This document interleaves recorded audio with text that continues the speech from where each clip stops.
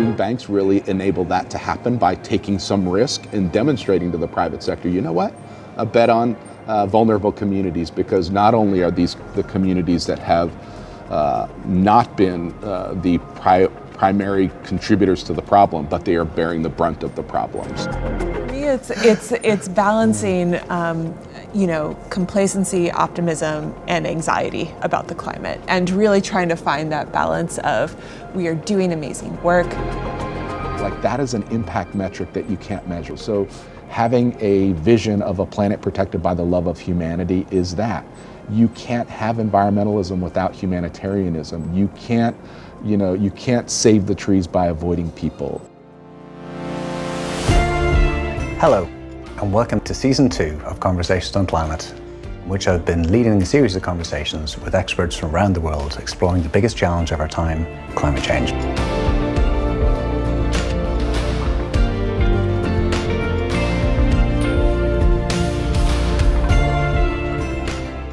Bryan, Sara, thank you so much for taking the time here and hosting us at the Yale School of Management and arranging for us to have this wonderful conversation.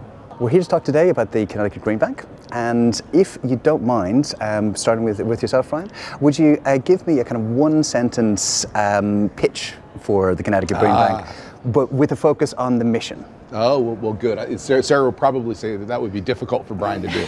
but no, our mission is to confront climate change. Okay. And we do that by increasing and accelerating investment in Connecticut's green economy to create healthier, equitable, and more resilient communities. Fantastic. And Sara, your one-sentence pitch, but more focusing on what makes you so proud to be part of the bank. I think that green banking and the Connecticut Green Bank is a really cool model for how you can accelerate the deployment of the clean energy technology economy and get it into the hands of those who need it most. Amazing. Thank you. So you both come from vastly different backgrounds. Like Bryan, you're like former Peace Corps, local politics. Sara, you're an engineer, and your first kind of journey into climate was, if I'm correct me if I'm wrong, but trying to put a Vestas turbine on the top of like your parents' science house. fair experiment. So, yep. Yeah, science experiment. Yeah, it's a good start to the whole climate journey, in a practical sense. But could you tell us a little bit about your journey to this point now, to your roles in the Greenbank? Sure. You want me to start? Sure, yeah. So we're here in New Haven. I was born in Southern California, so a lot different weather conditions than here. So Southern California, but moved to Northern California, went to UC Berkeley, was a Peace Corps volunteer, as you noted, in the Republic of Kazakhstan. They had several programs there. One was environmental NGO capacity building. That's where I was a volunteer. At that time, I had a career ambition of being involved in foreign service, but came back home after that Peace Corps service, went to grad school. That's what brought me back out here to New Haven, to the Yale School of the Environment, and just found my passion here for renewable energy, specifically here in the state of Connecticut, through that experience. So I graduated from here. I was recruited by a local clean energy fund, our predecessor, which is a quasi-public agency called Connecticut Innovations. They're a venture capital fund. They were administering this clean energy fund, and they knocked on my door once and they said, "We're creating this fund. We saw your resume and we're interested in bringing you in to come and potentially work for us." And I was like, "I couldn't tell you the difference between a kilowatt hour and a kilowatt. Perhaps you should talk to one of my classmates." And they were like, "Well, no, this is about working within the community and creating and advancing new technologies." So, and I've really fallen in love with clean energy ever since. Was involved in coordinating Connecticut's climate change efforts underneath 2 Republican governors. So you figure out ways of talking about how to advance solutions to climate change by doing that. But no, it's just great to be here with Sara and you to talk about the Connecticut Greenbank. Amazing. And Sara?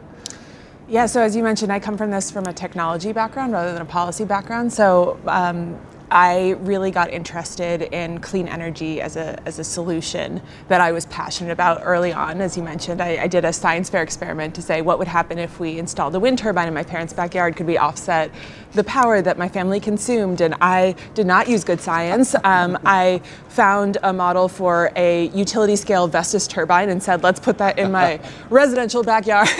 And I came up with the amazing result that it could power not only my family's house, but the entire street, and presented that, and to nobody's surprised but my own, did not advance to the next round of the science fair science fair competition. But that really got me started on this journey. And so I was doing some volunteer work around clean energy when I was in high school, and I got really frustrated with people's interaction with energy. They were dismissive of climate change. They were frustrated about how complicated it was to get into clean energy or even to sign up for a PPA for offshore wind. And I was like, forget the people, I'm just gonna go design a better system for them to use. So I went to engineering school, did civil engineering, ended up working as an energy engineer, designing energy efficient buildings and power plants across the US and around the world. Got to work on a lot of campuses, and realized that you can't just build a better system. The people are a really important part of that mix. And so came back to Yale, where I did my Master's of Environmental Management at the Yale School of the Environment and my MBA here at the School of Management, focused on energy policy and energy finance. Came out of the other side really interested in this question of, we have all of this mature, proven energy technology, but we're not deploying it. Like, how can we get to that place where it's accessible to everybody, and it's not a question of if, it's more a question of what next. And so went to go work on that problem on the utility side, and then 2 years ago joined Bryan at the Greenbank to work on it from the finance side. It's been a really interesting place to work at this intersection of technology and policy and finance, and how do you get everything working in concert too. Yeah. So that's where I come from. Fantastic. And one thing you both have in common, as you both mentioned, is this institution, is Yale. What parts has Yale played in your career development? Oh, well, as I was just going over my introduction, is instrumental. I mean, when I came here, I knew a lot about the physical parts of the energy system, but not a lot about what people were thinking about when they actually decided to invest in it, or the policy that enabled the expansion of that technology. And so over my 3 years here, I did maybe up to like a third of my credits in independent studies, sort of leveraging the Yale network to expand my knowledge about the regulatory side, the utility side, the different players in technology and policy and finance. And yeah, I mean, it really set me on the path that I'm on now. Yeah, and I would just add, what an extraordinary institution, right? You're getting a sense of it having been a student here yourself.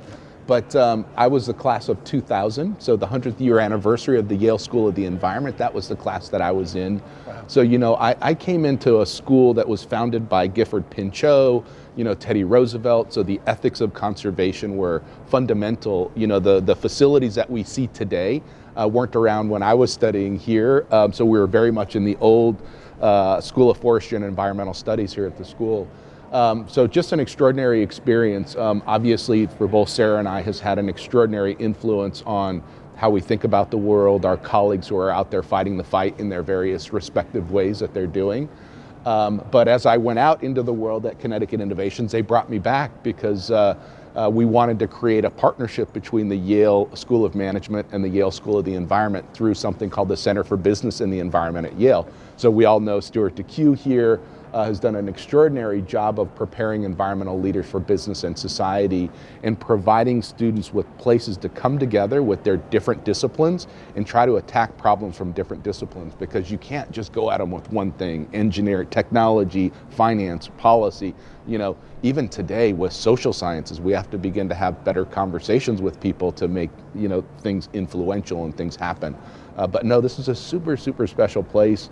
And it's just great to come back any chance I get to come south from Hartford to get here. It's always great to be back here on campus with all the students and faculty. But we now go to the Greenbank itself. Now, in this series, we've done quite a lot of talking about climate financing, but we've never touched on the idea of green banks.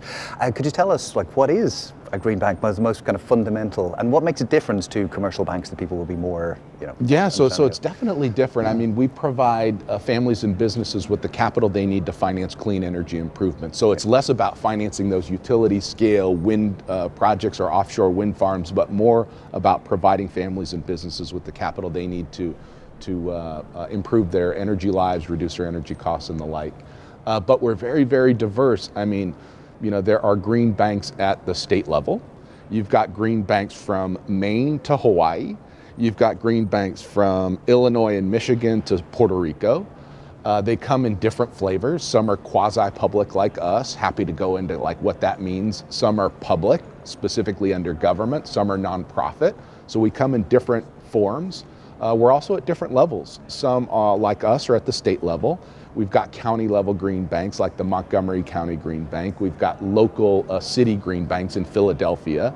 So it's just an extraordinary group of different financial institutions who fundamentally believe not about the bottom line, financial bottom line, but fundamentally about social and environmental bottom line. So we are driven by delivering those benefits to society. We do a lot of different things. All of us do very different things given the climate that we're in, given the public policy structures that we operate in.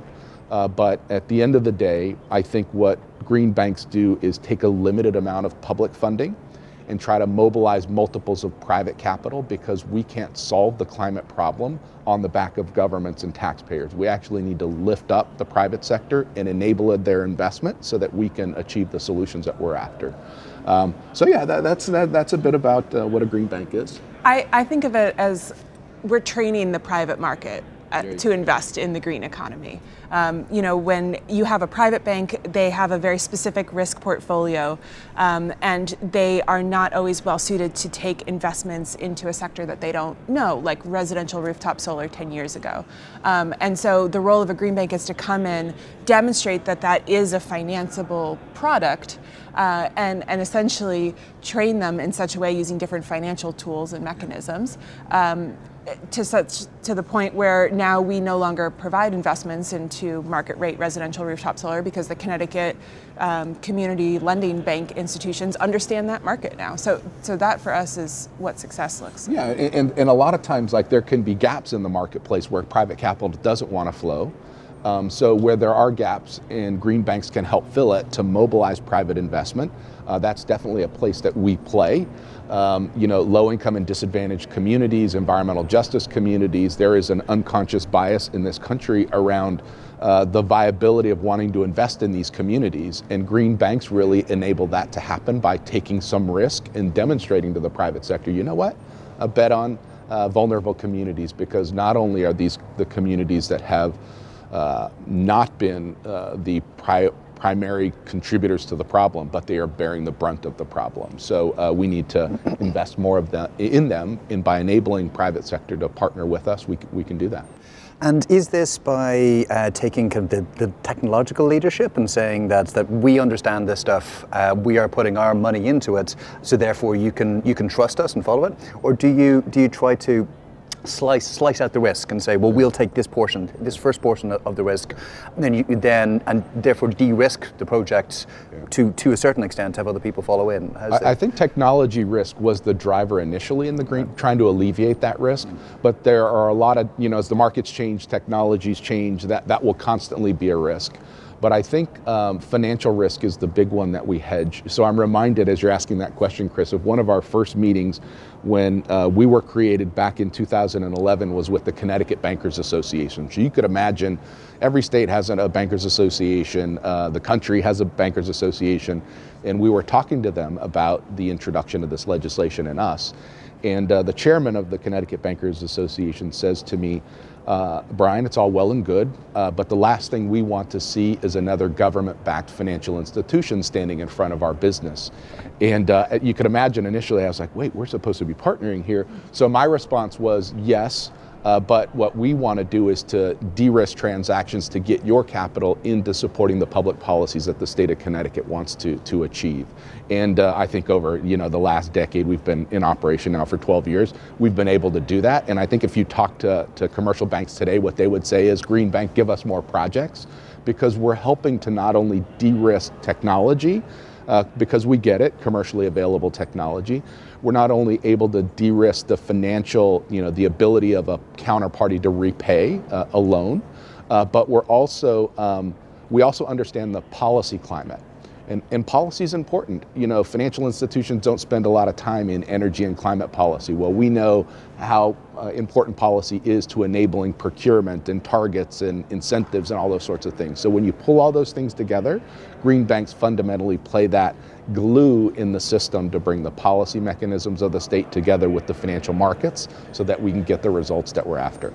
So could we go back, because you just touched on it there, to like the origin story? Like, I'm particularly interested to know how you managed to get kind of bipartisan support. Like the origin story is actually a really interesting one, and it's from a failed federal government policy that comes into the creation of a state policy. So if we go back, and it comes back to here, I think, so the American Clean Energy and Securities Act of 2009, here in the US it's known as the Waxman-Markey bill, the cap and trade bill. Yep. They were proposing creating a national cap and trade for CO2 emissions.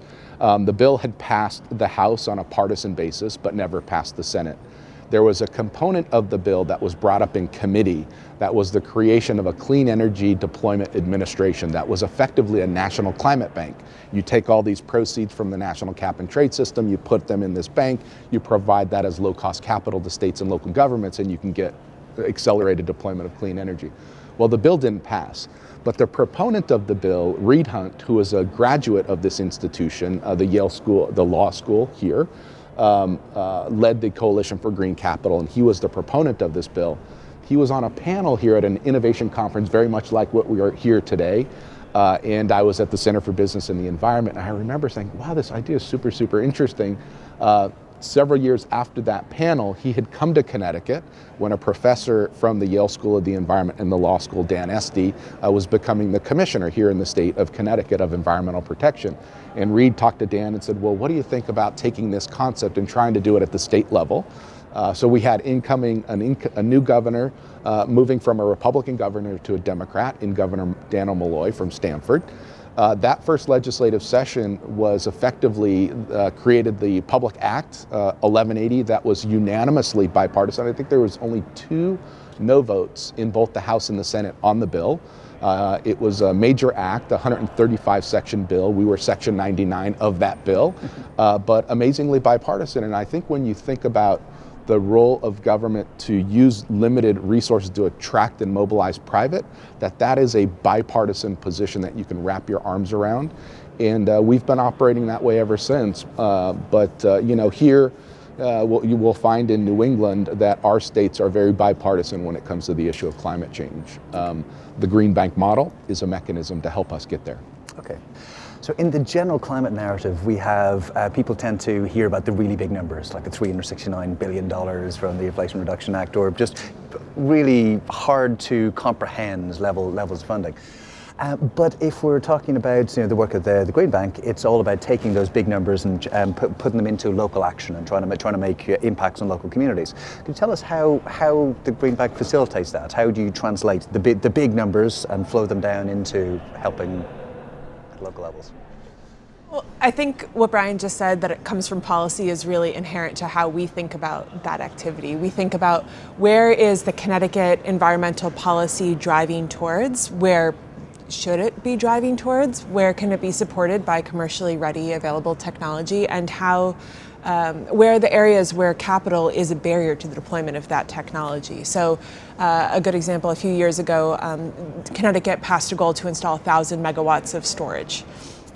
There was no program to deploy that storage technology. We worked through the regulatory process in Connecticut to help develop a program to support the deployment of storage, both at the residential and the commercial scale, and thought about, the barriers of commercial and residential storage are myriad. They involve a nascent market, a lack of contractors that know and are willing to install the technology, a high upfront cost that has only increased since we launched the program, and just general market awareness. People knew Tesla, and that was pretty much it. And so thinking about how can the state agencies, including us working in concert, develop a program to deploy that, and how can finance be part of the solution to address the high upfront cost? Thinking about how finance and green banking can be a solution to achieve some of the very ambitious policy goals that are in the state is one of the places that we start.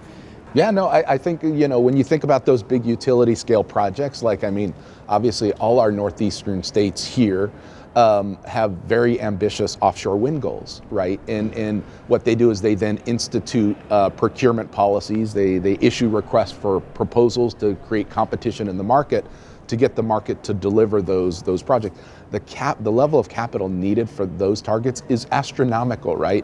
But now you're operating in a global market, and you've got all these very influential factors that are going to affect your local decision making. But small can work, right? Small is very quick. You can get a lot of things done, a lot of deployment happening. I think here in Connecticut, we've got a great public policy structure. On the residential side, Sarah was talking about battery storage. On the residential rooftop solar side, we are the largest per capita deployer of rooftop solar. We use the least amount of incentives, and we deploy more solar for low to moderate income families proportionately than other states. But when you have to have all these things working together, the contractors, the financing, the policies, the regulations, of course, the commercially available technology. But you can build it to scale at a smaller level by just going at it, and that's what we've been doing quite a bit here in Connecticut. Okay, great. And while Greenbank was the first in the US, doesn't mean that you've been resting on your laurels, and you have been evolving. So what's it, 2011? You moved from being primarily focused on renewables into environmental infrastructure. Can you tell us a little bit about what the thinking was behind that? Yeah, so in 2021, actually, so it's a decade after we were created through that public act that I was talking about. We had demonstrated the model, the Greenbank model, how you can unlock private investment to help us accelerate clean energy deployment, especially for the most vulnerable.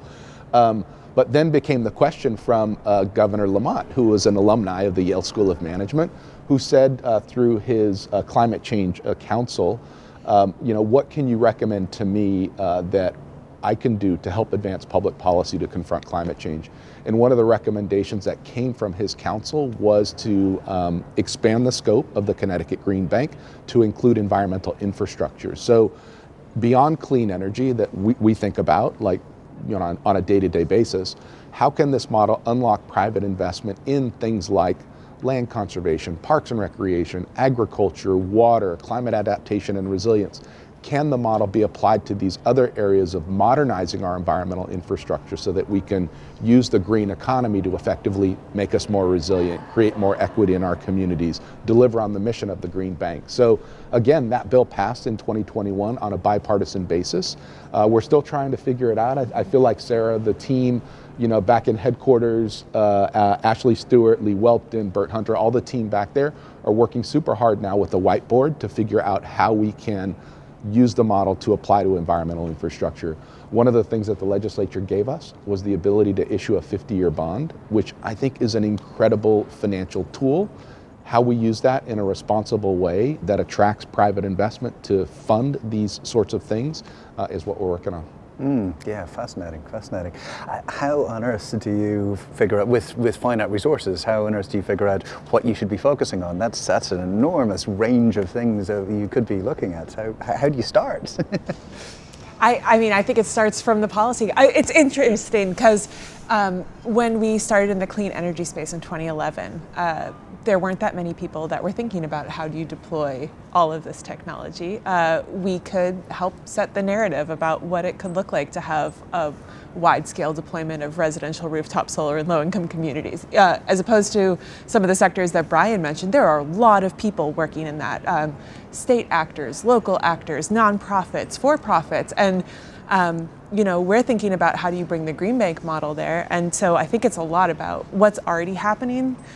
Where is the capital flowing? Where is it not flowing? How can we provide that catalytic capital to help start to shift the narrative and to make some of these projects move? And I think another big thing for us is, our core strength is really in sort of that wide scale, smaller scale deployment to help homeowners and business owners improve their properties. And on the environmental infrastructure side, that's really different. We're talking about parks. That is a community resource. That's no longer an individual resource. And how do you start to shift you know, are thinking about those kinds of projects and the stakeholder engagement that you need to ensure that you are making an investment that is what is in the community's best interest. So I think it's a lot of stakeholder engagement, it's a lot of understanding the public policy and the context that we're going into, and then it's getting the right people on the team to help us figure it out. So, we operate in a lot of policy opportunity, like, so if we step back and maybe I'll lead us to maybe our challenge of thinking about green school buses and stuff. So if we just kind of parse apart all the different public policies that we're trying to support. So Connecticut has a reducing 45% of greenhouse gas emissions from 2001 levels by 2030. That's equivalent to the nationally determined contributions of the White House of 50 to 52% reductions on 2005 levels, just to give a sense of what that is. We've got a 40% renewable portfolio standard. Sara talked about the 1,000 megawatt battery storage target. We've got an 80% weatherization of households by 2030. Several sessions ago, there was a bill that passed that was 100% zero emission school buses in environmental justice communities by 2030. So we began to try to start wrapping our minds around the level of capital needed in all these different segments. So you're right, like how do you pick and choose? You know, we have a great board of directors that helps guide us. We've got our chair of the board, Lonnie Reed, was the former co-chair of the Energy and Technology Committee of the Connecticut General Assembly. So she definitely imparts upon us the ways that policymakers think about these things. We've got an incredible staff who's having to wrestle with all these things, from stakeholder feedback to capital providers to contractors in the market to customers, and try to wrap our arms around how we can maximize you know, benefits, meaningful benefits to constituents in our communities per every public dollar invested. But I feel like we're constantly like wrestling and trying to figure out the next thing that we should be catalytic on.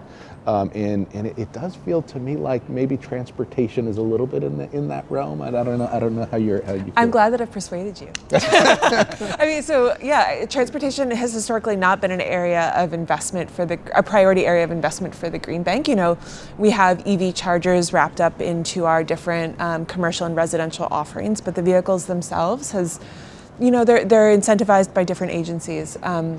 But in school buses, especially with this target to have environmental justice communities, you know, with clean school buses, there's just so much there that makes sense for the Greenbank to get involved in. You know, it's children getting to school to do their best in an environment that just, when you look at a diesel bus's impact on a student's health, it's enormous. And also the difference in cost between a traditional diesel bus and the new electric vehicles is substantial. Right now, the traditional diesel bus is about $150,000 to $200,000, and the new electric school bus is about $350,000.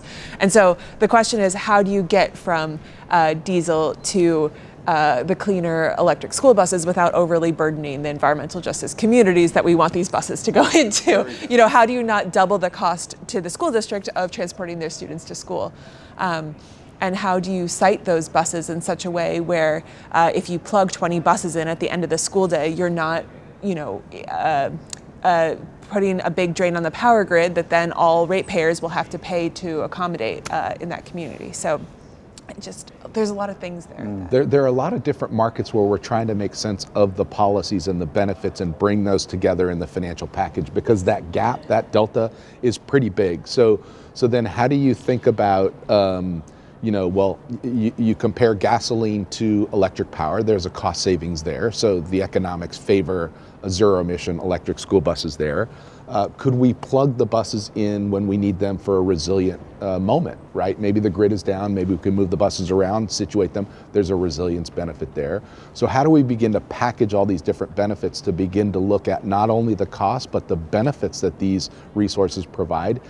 That's what policymakers, we're constantly talking about costs. We need to also be looking at the benefits. It reminds me of a conversation I had recently about biodiversity and how people are trying to slice up and say, you know, what is the value of the polar bear? What's the value of maintaining our biodiversity? But I find that you miss quite a lot. You know, so if you're just trying to say, well, here is on this particular slice, that's the value of grid balancing for the bus. But and you can add up a whole series of numbers in this column, but you miss like what you were talking about, the justice part of it, and like the health benefits for children of having you know, cleaner air. How do you tie those two things together? How do you make a narrative that isn't purely financial? So this may be a bit out of the box, and this may be an area that we're looking at heading in the future. But think about, let's go to environmental infrastructure. Let's think about parks and recreation. Think about something called a park prescription, where we might actually see doctors prescribing to their patients, go take a walk in a park 3 or 4 times a week. Let's do a pre and a post measurement and see what happens as a result of being exposed to nature by just purely going for walks on a daily basis, or going and visiting, trails that we have here in Connecticut, riding a bike, going and visiting a park, one of our state parks, or our land trusts here in the state. So to get to quantifying that benefit, is there a public health benefit that results by exposing people to nature? I think that is the type of stacking, social and environmental stacking, that we're going to start to get to, and bringing the healthcare industry, the insurance industry, into helping think about those things, just as we think about carbon offsets or ecosystem services or renewable energy credits in this way that's using public policy to mobilize capital. We could measure and think about the public health benefits that come from green space. I think this is an area we're going to see in the next 3 to 5 years, where the healthcare industry is going to come into our communities and be like, you know what, let's take those abandoned lots, and rather than just clean them up, let's turn them into a green space.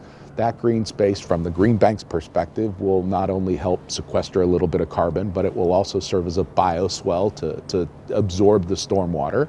But it also gives a nice, quiet place for somebody in the community to heal, right? So I think we're going to start to see those things happen here in our communities. But it's really trying to take those hidden benefits and bring them into the market so that all market participants can see them and therefore invest in them and create more of them. I think that last part is the important part of the park prescription idea, which is that when you put rooftop solar on somebody's house, there's a really clear benefit stream that you can finance against. You know how much power it's going to generate, you know how much savings they're going to get based on where you are. The question with a park investment is, what is the revenue stream that you are going to finance against? And so starting to bring in private actors that have an interest in that space, like an insurance company, starts to offer hints about how we can start to find that revenue stream that we can finance against. I think that's sort of the Greenbank secret sauce there. And we can play on the history of innovation, right? Like U.S. states across this country are very innovative on a variety of things. You have people creating new technologies over here. Connecticut is the home to Frederick Law Olmsted. He was born here. He was buried here in the city of Hartford.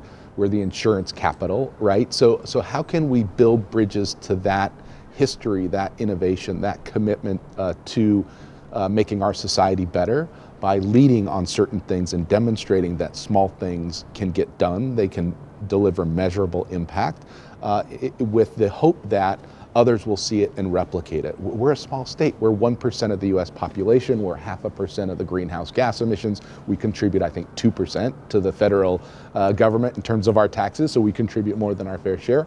But innovation happens locally, and if we can demonstrate these benefits and measure them, bring science in to show pre and post, then maybe we can create markets that don't exist today and externalize the internal benefits in our economy so that we can see more investment happen local. An entirely different way of looking at banking and thinking about banking. Banking as an institution is not this. Yeah.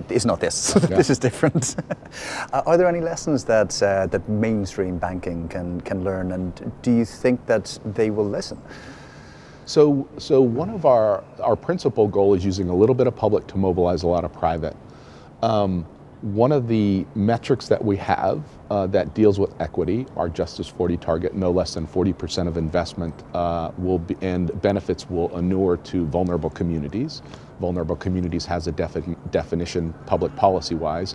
We helped add a component to that definition was CRA eligible communities, Community Reinvestment Act eligible communities, which is a 1977 federal policy that if you are an FDIC insured financial institution like a bank, then you have to ensure that you are investing in less than 80% area median income census tracts.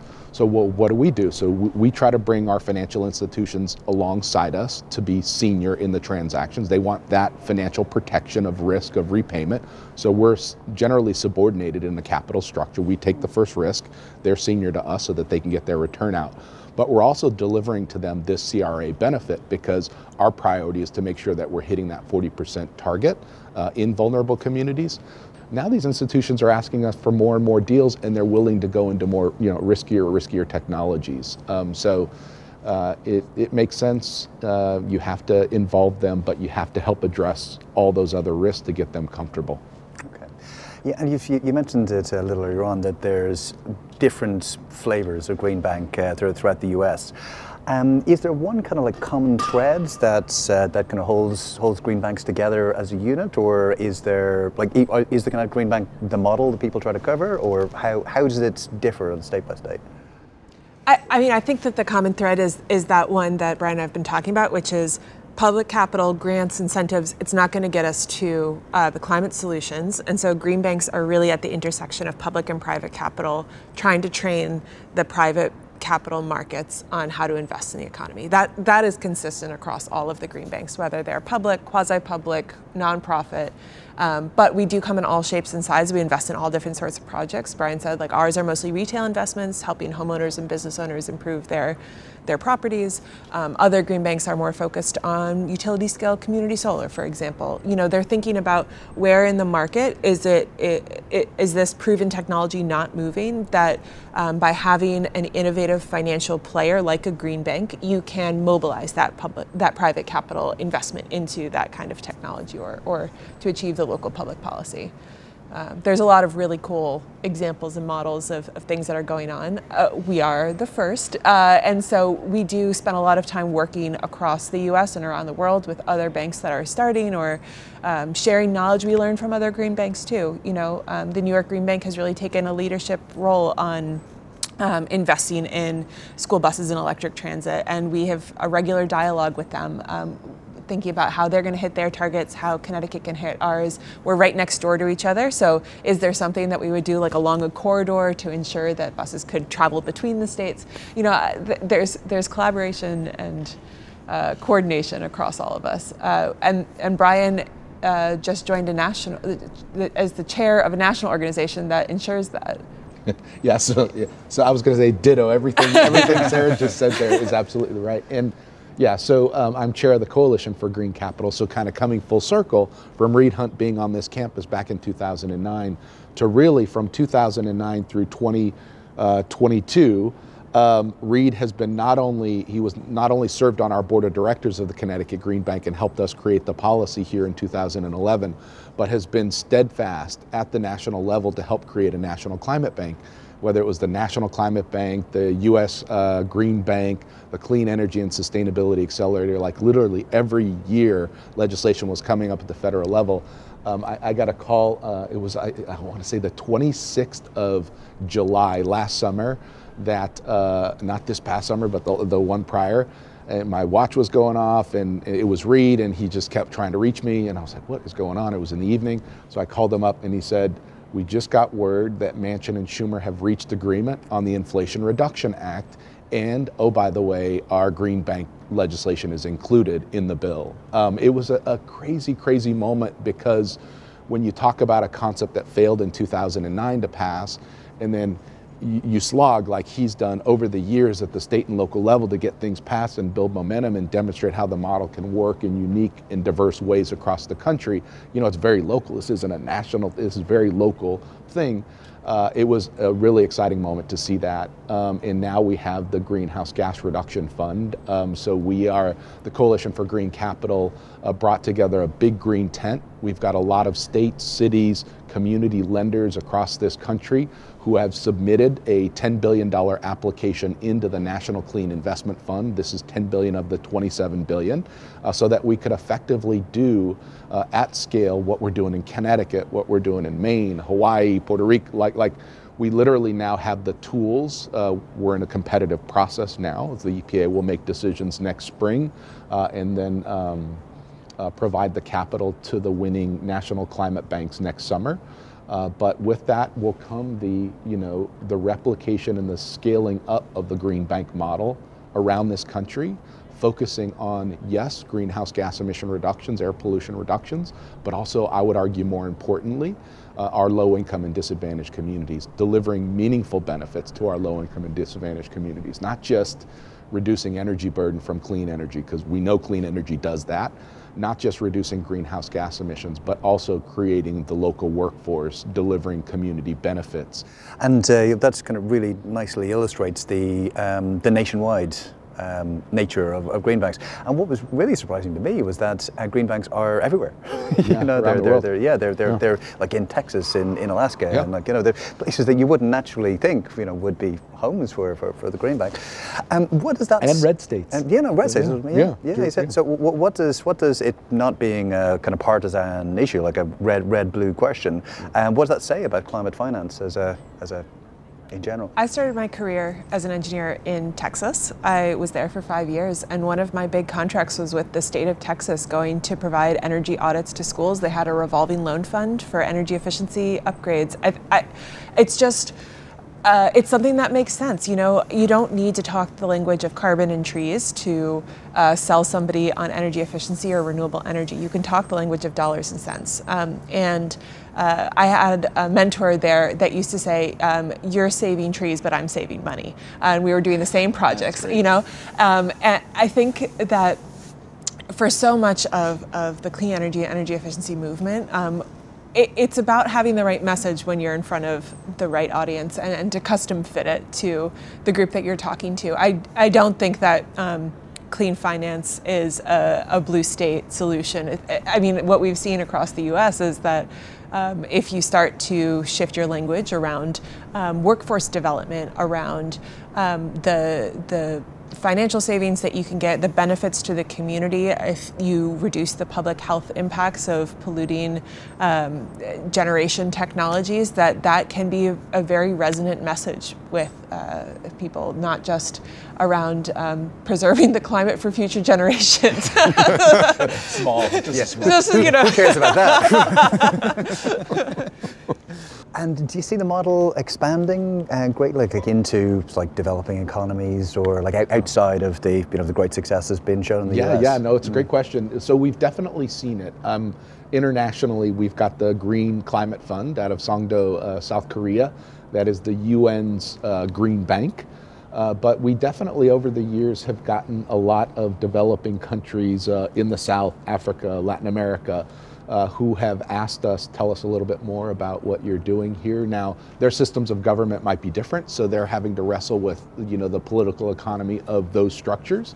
But no, the tool, I mean, if we all just step back and we looked at the Paris Agreement, the Paris Agreement has 3 components to it. It has, we need to reduce our emissions, we need to increase our resilience, and the way to get those 2 things done is by mobilizing capital flows, right? So the notion of a green bank in the US, the notion of it in a developing country is all the same.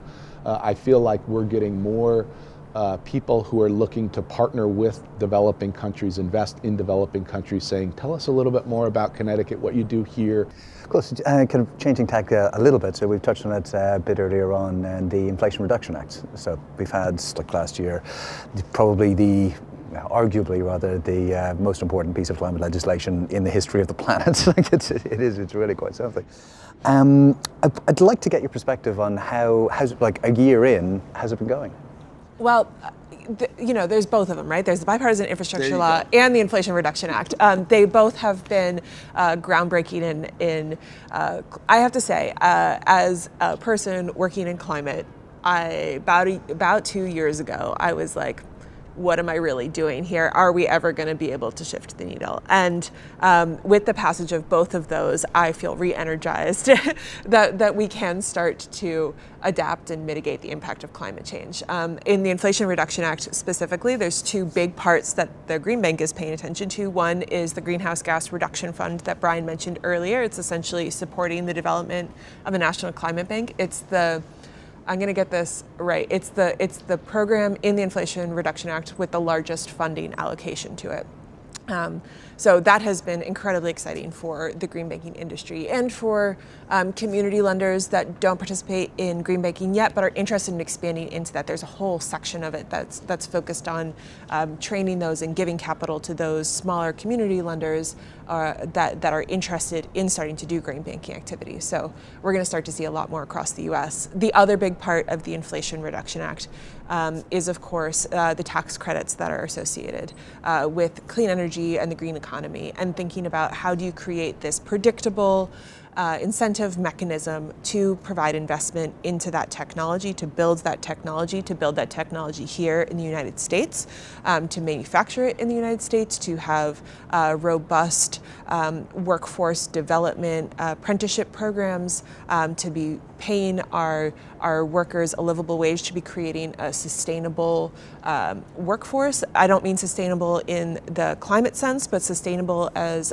you are not just there to build the wind turbine and then you don't have a job. You are there to be a wind turbine construction manager, and that will be your job from now until you are ready to leave that profession. You know, you know, there's just so much wrapped up in that bill that has really spurred investment in the green economy. The bipartisan infrastructure law, of course, also has a myriad of programs that are focused on different kinds of investment in community, in technology, in R&D, in how do we support low-income communities in creative ways, how do we bring the technology and knowledge from the national labs into applications in the communities where we can really start to make a change. There's just so much in those two bills that have really changed everything for us. Yeah, and I don't know very many financial institutions who, when on August 16th of last year IRA was signed into law, that spent an evening right after it was passed reading the 400-page bill. And like probably half of our staff did that and came back the next day super excited about what they saw in it. I would say that the Greenhouse Gas Reduction Fund wasn't all that, you know, that some of them were, staff members were interested in it, but they were super interested in all the tax credit elements of it, because when we start to look at the role of financing and how we partner with private lenders, the tax structure and direct payment and transfer payments, all the different things that the IRA does to make capital flows more efficient is super interesting. Sara was talking about like just transition. I mean, the IRA is an amazing bill because it really embodies the values of President Biden. You have his 2035 and 2050 climate targets embedded in it, you know, to get to a zero carbon electric sector by 2035, a carbon neutral economy by 2050. So if you just set those two things aside from a climate change perspective, no small problem, right? Let's just set those aside for a moment. But the other two that he really lifts up are the just transition and Justice 40. So you see all of that embodied in the tax credit structure. So Sara was alluding to it. You're not going to get the full 30% investment tax credit unless you have prevailing wages and apprenticeships as part of your projects, right? So if you don't have those, then you're only going to get a 6% investment tax credit. So it's encouraging local developers to make sure that they're building a sustainable economy that works for everybody. Then you get all these unique, really cool adders that come on top of it. So if you are located in an energy community, and each state has its energy community, in Connecticut there are 3 different categories of them. You've got our Fairfield County metropolitan statistical area. So if you are a census tract in that area, then you would get a 10% bonus on top of the 30% investment tax credit. There are projects that are located within a census tract of a formerly a retired coal-fired power plant. We have 2 of them in Connecticut, New London and Bridgeport. So if you're within census tracts immediately around the power plant, you would get a 10% adder. If you're trying to develop a project on a brownfield, an EPA designated brownfield, you'll get a 10% adder. So the energy communities, you know, takes the 30% investment tax credit to 40%. Then you've got the low-income communities adders, where the federal definitions around their vulnerable communities, they have their definition. You can get 10 to 20% adders even on top of that. So now you're talking about 50 to 60% investment tax credit from the federal government. And oh, by the way, if you do support technologies that are domestic content, now you're getting into industrial policy, right? And the federal government cares about that. As states, we care about that too. We care about local jobs and manufacturing. You can get up to 70% on the investment tax credit. So our team literally knows where all of those opportunities are now in our state, and are structuring our financing products to be able to maximize the receipt of those tax credits, to maximize the opportunities for our private partners to be there by our side, because it's going to require a massive amount of capital, even though the gap has gotten smaller because we're getting federal tax credits. But we know where they are. We want to deliver those meaningful benefits to our communities all around: resilience, reducing energy burden, creating jobs in our communities, creating real measurable community benefits. So the IRA is right there for all of us to grab, and it's like a decade worth of tax credits, right? So I feel like a year in, our team knows all the data, we understand the law, the policy. Now it's like we're structuring our products to get ready to go. But we'll have 9 more years to effectively enable that deployment in our most vulnerable communities. But if I'm going to make the counter argument, that very much channels you in directions that are picked by the federal government. So the tax credits are policies that you may happen to agree with them, but you no longer have the freedom to choose where you want to go on a state level. Where do you see the kind of the interactions between the federal guidance and state innovation? I mean, I think that the tax credits that Bryan just went through are carrots. They're not sticks. You can still do whatever you wanted to do before. A state could still pass policy and say, we want to include not just places that have retired coal power plants. We also want to include places that have retired hydropower dams, because we think that dams are whatever they might decide. A state could still decide to do that. It's just you are deciding to not take the carrot that the federal government is offering. I think that we are fortunate in that a lot of the carrots that the federal government is offering align with Connecticut policies. So. And if you look at that list, so we just talked about like Section 48 of the tax code, right? There are energy efficient tax credits, $1,200 to $2,000 a year for every family that's like sitting there that you can grab. There are building tax credits. That's the world we live in terms of the small, supporting families and businesses. But if you step back, there are manufacturing tax credits, there are nuclear tax credits, there are combined, hydrogen tax credits. Like the list, the menu is there for every state to pick what it wants. Connecticut, on electric vehicles, I'll just say something on like innovation on electric vehicles, because I think this speaks to the localness of innovation. Connecticut has a history on electric vehicles. In the early 1900s, we had an entrepreneur who manufactured bicycles. He used his wealth to manufacture the first of 500 electric vehicles in Hartford, Connecticut. The first presidential motorcade was Teddy Roosevelt in 1902 in an electric vehicle in downtown Hartford. So, if we go back to thinking about what is the climate, the culture of innovation, each of our states, each of our cities has that. We're trying to find those entrepreneurs and support those entrepreneurs. Here we are 120 years later looking at EVs as the solution and trying to find the minerals and where we're going to manufacture the battery plants and whatnot. It's really incumbent on us when we think about, as a government entity, a quasi-public entity, what's our role in the manufacturing side of the equation, the innovation side of the equation, because we deal in the infrastructure. We want to just see the commercial technologies get deployed. But Sara does a fantastic job on the innovation side. How do we think about maintaining those manufacturing jobs in our state? Not just the country, we compete against other states, so we want those jobs here in our state. And I think the electric vehicle and Pope manufacturing is an example of that. Henry Ford used to visit his plants. Pope loved Henry Ford. He just didn't believe the internal combustion engine was the future of transportation. And now we've got what we've got, right? So innovation happens in very different ways. To the extent we can provide people with the capital they need. Had we been around, maybe back then, Bert Hunter may have developed a financial model for all the crowd watching that parade to access his technology, right? Maybe we could have changed the course of history for the better. But that tax code, the IRA, is literally a menu for every state, to go after. And I think one thing that the federal government needs to do, the Treasury, is to publish how much of that tax credit in each area is going to states, because we want a race to the top mentality in this country. If you're not getting your share, then you better be doing something about it on a local policy level. So the IRA, Greenhouse Gas Reduction Fund, all those tax credits, super important to confronting climate in this community while delivering all the benefits that we want to see in our society. Fantastic. And have you seen an impact? So it's early days yet, but have you seen an impact on the green jobs? The idea of trying to onshore U.S. manufacturing in this industry. So we were talking a little bit about this the last couple of days.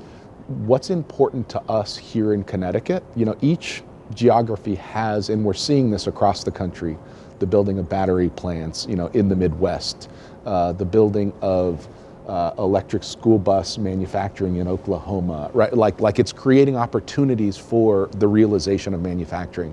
What does Connecticut have going for it today? We may have had the electric vehicle opportunity back in the early 1900s. That no longer exists to us today. Things shifted. The industry that is ours to lose is the hydrogen fuel cell industry. So we have a thriving aerospace industry here in the state of Connecticut. We've got two leading stationary fuel cell manufacturers in Fuel Cell Energy and Hyaxium. Fuel Cell Energy is out of Danbury and Torrington. Hyaxium is a South Korean-owned company that's based in East Hartford. So they manufacture in Connecticut stationary fuel cells. We've also got an electrolysis company that's a couple of cities up here from New Haven and Wallingford called Nel Hydrogen. They actually manufacture the hydrogen electrolyzers that are being built and installed in Spain and producing the hydrogen for their zero emission buses, right? So there are opportunities for industrial policy to happen. One of my worries is that as states go after these industrial policies that are important to them, that you get other factors outside affecting and redirecting resources that may not support the industrial policies we're going after in our state. But green hydrogen is definitely, I feel like, ours to lose as a state industry. Hopefully, 100 years from now, there won't be somebody like Sara and I in an interview saying Connecticut lost its fuel cell industry, right, because of something, but it is ours to lose, literally, today. I mean, the other big thing for me on workforce development is community benefits agreements.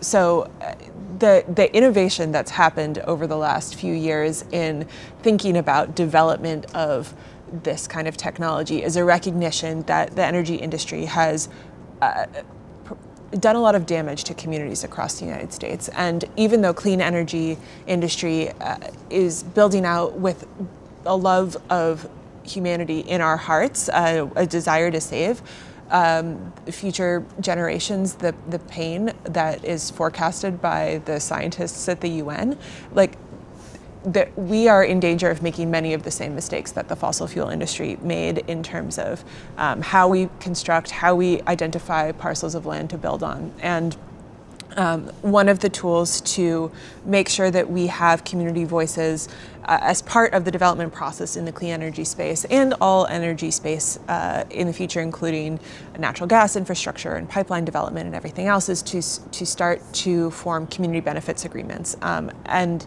this is an idea that you can do an in-depth engagement with the community before you begin development to understand what is the community's interest in this kind of project. Are they interested in having this in their community? Where would they like it to happen? What would they like to be part of the agreement with that community to develop that project? And we are in the midst of doing an in-depth engagement like this in Bridgeport, Connecticut, which is an environmental justice community that it is really working through a process with the support of technical assistance from the National Renewable Energy Laboratory to say what is the energy goals of this community and how can the development of energy technology in this community support the community's goals as well. And a lot of times where that conversation ends up is workforce development.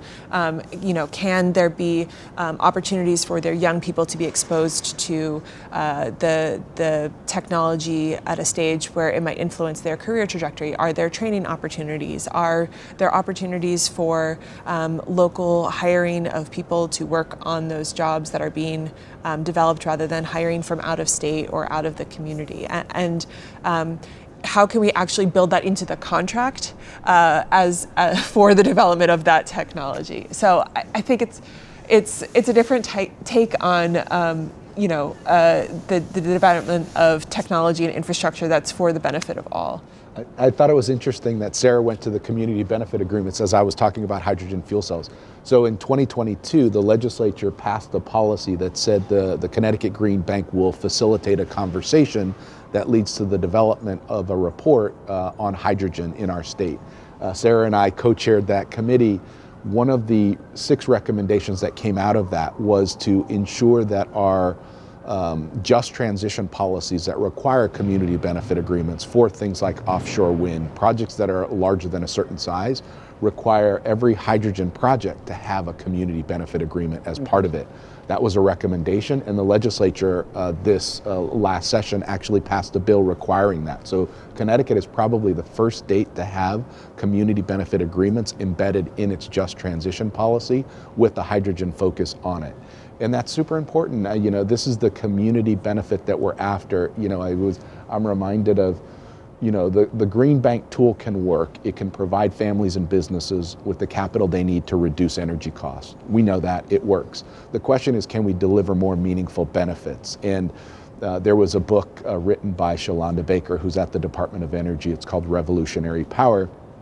And in it, she challenges the Connecticut Greenbank and our work with Posigen, which is a company that's doing this, deploying solar and energy efficiency and reducing energy burden. The question she poses is, what beyond that can the Greenbank model do? Can it advance workforce in a community? Can it deliver wealth in a community? I think that's our big question, and it really feels like the IRA, the Greenhouse Gas Reduction Fund, all these tax credits provide us with a unique opportunity to realize value beyond where we've been so that we can create the country that we aspire to be. Yeah, a fantastic point. I feel like clapping. But speaking of kind of community benefits, one of the issues that we do get an awful lot of headlines about, now not necessarily in Connecticut, but in like Florida, California, it's the whole idea of resilience and trying to kind of build infrastructure to protect against the worst impacts of climate change. How do green banks think about this? Because again, it isn't something that's easy to be funding because there isn't an income stream from it. And is it a particular issue in Connecticut? Like, are you seeing a demand from your communities for this type of like resilience? So I would throw out there that we have a super committed commissioner of our insurance department, Commissioner Andrew Mays, who is a part of the Governor's Council on Climate Change that I was referring to before. He not only plays an important role in Connecticut's insurance industry, which is among the largest in the country. I was mentioning the insurance capital of the US before, but he is also the incoming president of the National Association of Insurance Commissioners. So again, a small state playing a big role in terms of a national market here. He is super committed to finding ways for the insurance industry to help make our families and businesses more resilient. So when you think about resilience, how do you prepare for, respond to, and recover from what we're experiencing every day now? Like every state across this country is experiencing climate change in countries around the world in very profound ways. Right now in Connecticut, in our language, we have rain bombs. Literally, like this past summer, my watch went off 5 times because there was a deluge for 15 minutes in downtown Hartford of significant rain that overwhelmed the water system. We have rain bombs. We have heat domes, right, that come and sit over our states and cities for days, weeks at a time. We have polar vortexes. It feels a little bit like a polar vortex, but we get these very cold weather spats that come in and sit over us. How can we help our families become more resilient to that? So we're working now on a piece of legislation, fingers crossed, with the governor's leadership that may begin to help us realize some of that value of economic value that we see in energy. If we can help improve the resilience of our families and businesses by giving them a loan through their local community bank and credit union to do something at home, to do something at their business through our commercial property assessed clean energy law, then they should be acknowledged for that through a reduction of their insurance premiums. You know, so those are the sorts of things that our insurance commissioners can regulate and require and build in. So I think that's another frontier for us here in Connecticut to figure out is resilience. As we combat climate, it's not only about decarbonization, but it's going to be about resilience. I think you've done a great job in explaining the benefits of the Inflation Reduction Act. Need to ask the question, do you guys believe that, back like the likes of John Kerry, who suggests that whatever happens in the next election, that the Inflation Reduction Act will continue to survive? Survive as opposed to rolled back in all its pieces. I mean, you know, so, I mean, tax credit, as you probably know, having gone through the FDCE, the Financing and Deploying Clean Energy program here at Yale, tax credit policy is a fundamental way to enable more investment in clean energy in this country that has ironically been bipartisan over time. You know, it is a form of a grant, a federal grant. It's a dollar of a federal government going to a project. I would hope that by next elections that we're demonstrating the IRA investment tax credits being put to work and enabling more investment so that it can be demonstrated that families and businesses are benefiting from these policies by more investment, reducing energy burden, creating jobs in our communities, all the things that we talked about. But, you know, things ebb and flow, right? And you know, maybe that's the resilience of our state system, our federalist system is, you know, we can always come back to things here locally, but it sure is nice when you have a federal partner that is now there side by side with us, because it will help us do things faster, quicker, and at a scale that, you know, we may not have been able to do without it. So we'll see. And there's certain programs like the Greenhouse Gas Reduction Fund that require that the funding be out the door before the next election. So that really, you know, secures some of the funding at least. Do you think the climate will be part of the conversation in the next election cycle? Do you think it'll be something that moves the needle at all? I would suspect resilience will be a part of the conversation, right? So maybe we're not talking about climate change and reducing greenhouse gas emissions, but we're talking about wildfires, we're talking about droughts, we're talking about hurricanes, and you know, so that conversation I think will be out there. Whether we're talking about a price on carbon, I don't think we're going to see that. I don't think we're going to see that kind of regulatory conversation. My observation is that we are focused on a carrot strategy, which is to reward those who are delivering the things that we want to see, and staying away from the stick strategy. As long as we can have a federal government that's willing to continue to provide carrots, then as Greenbanks, as community lenders, we will find ways to mobilize private investment to take advantage of that to help our local economies. Yeah. I hope so. You know, whenever there's a political discussion that doesn't involve climate, to me it feels out of touch. You know, we are experiencing climate change already in our communities, in our daily lives. It's impacting us and people around the world, and to me it's crazy that we could not have that be part of a discussion about our strategy as a country. Just, yeah. And if you could write one piece of legislation into law in the morning, like Inflation Reduction Act 2.0, what would you have? One headline. Well, I would, to this question, I would normally say just implement what we got because it's big. So I always get worried about people refocusing on other things beyond what's big. But I guess what I would say is the Greenhouse Gas Reduction Fund is going to be successful, so give it more. Just as the Environmental Protection Agency has had state revolving funds for water, clean water, for years, let's have clean air and provide the EPA more funding to continue to take the GGRF beyond $27 billion and just do it every year, partnering with states to deliver this. So that's what I would say is add to the Greenhouse Gas Reduction Fund and be committed to it on an annual basis.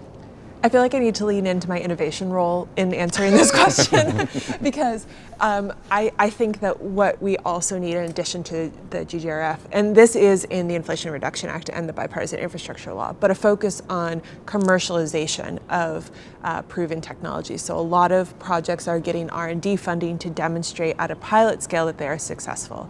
But there is a big challenge in going from a successful pilot in one location to wide-scale deployment.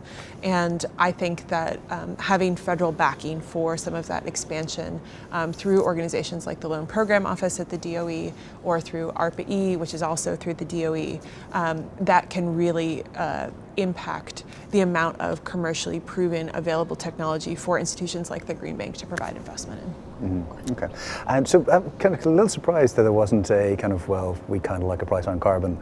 You know, if you had a pen, could write anything you want. You know, would have thought, well, let's pay for externalities. Using markets is a Republican thing, right? We're going back to 2009, but right now, you know, we can use markets in other ways by giving tax credits, and if they work, then let's keep using them.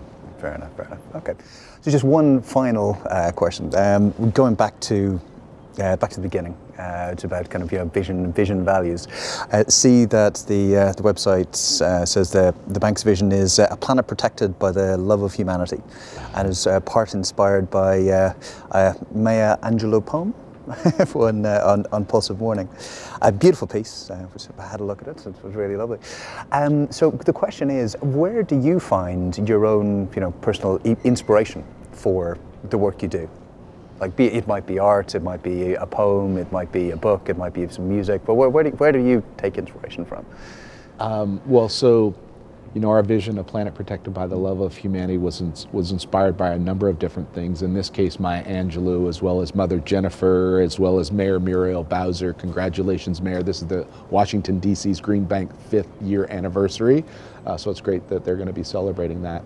But no, when you think about a planet protected by the love of humanity, that kind of a vision statement. And I've been at meetings where I've said that to bankers, and you can hear the gasp in the room. It's like, what are you talking about love for? The love of humanity. Like, what does this have to do about capital mobilization? It's too squishy. But if you step back, so one of the transactions that we did back in 2017, 2018, was we worked with US Bank that was providing the tax equity into this structure of solar financing that we were doing.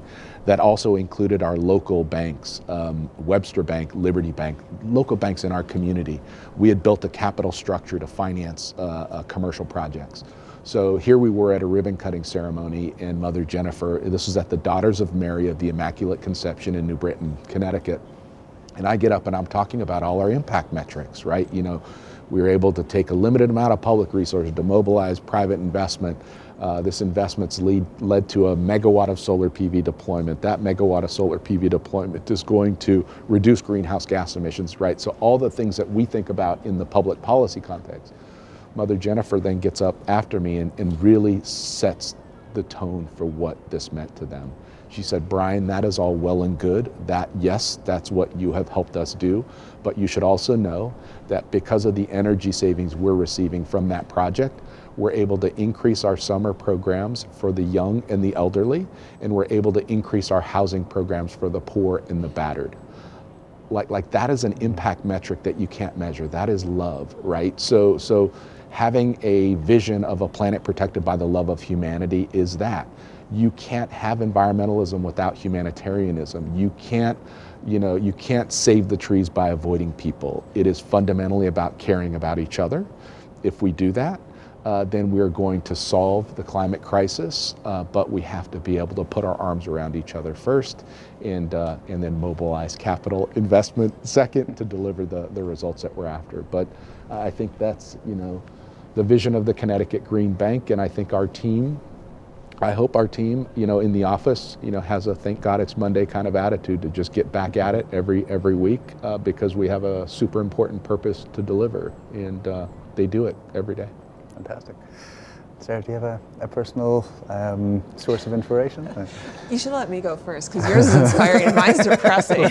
Like, for me, it's balancing, you know, complacency, optimism, and anxiety about the climate, and really trying to find that balance of, we are doing amazing work, things are going wrong in the world, and also, like, how do you manage your own mental health when you're working on a generational issue that you individually can only contribute to, you cannot solve, and, you know, might get worse, and figuring out, like, how do you stay recharged in that environment. It's stories like the one that Bryan just told. It's visiting places that are meaningful to you and thinking about how they're changing and how they're going to be influenced, and Yeah, really staying invested. I think it's a lot about the community that we work in, and the people that are sort of the end beneficiaries of our work. Amazing. Thank you both so much. That was absolutely, that was nothing short, that was inspirational. Thank you. Thank you. Well, thank you for Thank having you us, so Chris. much. Thank you. It was great to meet you. Thank you so much.